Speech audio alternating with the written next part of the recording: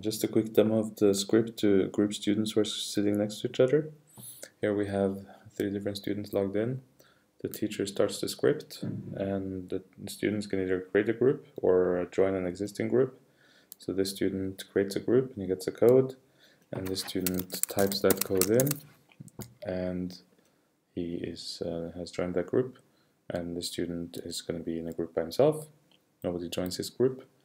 And now we go to the next activity, which is a group chat. And so these 2 guys are going to be in the same group.